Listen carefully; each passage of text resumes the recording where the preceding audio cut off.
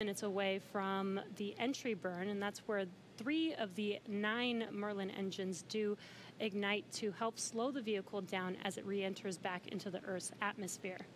And then after the entry burn will be the landing burn, which is just a single engine Dragon SpaceX, nominal trajectory. And you heard Nominal starting chill for entry burn. There's that call out. They are still on a nominal trajectory on Dragon. Still on second stage, and that's that MVAC engine on second stage on your left screen. Nominal trajectory on Dragon. Still on second stage. Nominal trajectory on Dragon. Still on second stage.